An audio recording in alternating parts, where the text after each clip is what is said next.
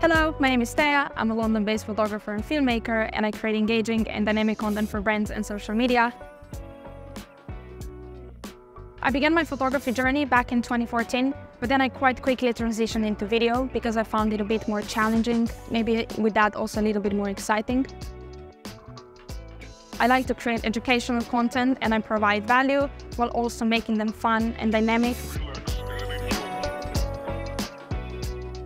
I think the reason I like to share my creative process and tell people how I do things is because I know that when I first started out, I really wish I had someone to tell me and give me some shortcuts, whether that was how to charge or what are the right camera settings or how do you need to make sure your composition looks good.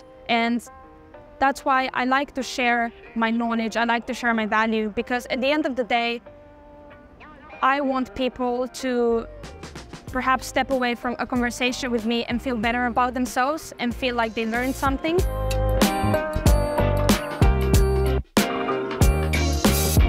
I think when it comes to social media, it's really important to remember that there's lots of content being put out basically every minute or every day. So it's important to ask yourself, what is it that you can do to make you stand out? There's two things that truly make us out as people and make us unique, and these are our personality and our experience. So if you manage to combine those two with also your skills, I think this is an incredible combination of things that you can be hired for and be known for. I think when you have more followers and as you grow your social media platforms, you really start to think about what message you want to convey and what influence you want to have on others. So normally when it comes to YouTube, I focus more on putting out higher quality work. So for example, short films or really in-depth breakdowns. Whereas on Instagram, I also like to have fun. I sometimes would just post vertical vlogs about something that I did throughout the day that perhaps I want to remember. Instagram is a platform where I just share what I like to do more on a day-to-day basis.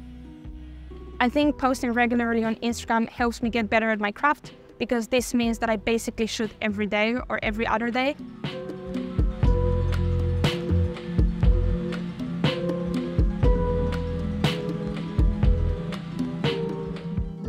So when it comes to thinking what work I want to put out in the future, I would definitely say just more meaningful projects that actually can last a lifetime. For example, one thing that I really want to do in the next few years is make a documentary.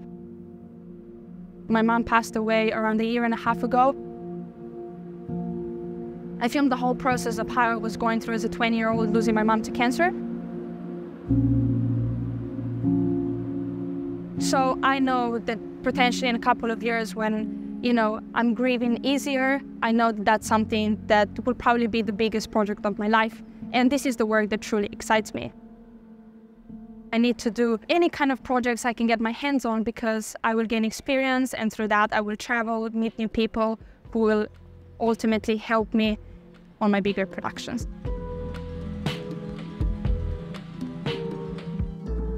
I think when it comes to giving advice to anyone that's younger or still a bit unsure what they want to do, my main advice would be to try as much as you can. When I was younger, I thought I was doing more sports. I was playing football, hockey, I was playing guitar, I tried piano. And just over time, when I was trying photography, I learned that this is what I liked. I know for myself that as soon as I was holding the camera, I felt like I was in control. It was challenging. It was just really exciting for me, and that's kind of how I knew that this is what I wanted to do.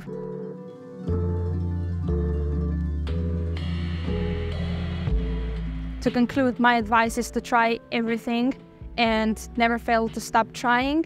And then one time you will come to something that will literally make you feel different. This is potentially when you know what is it that it's your purpose.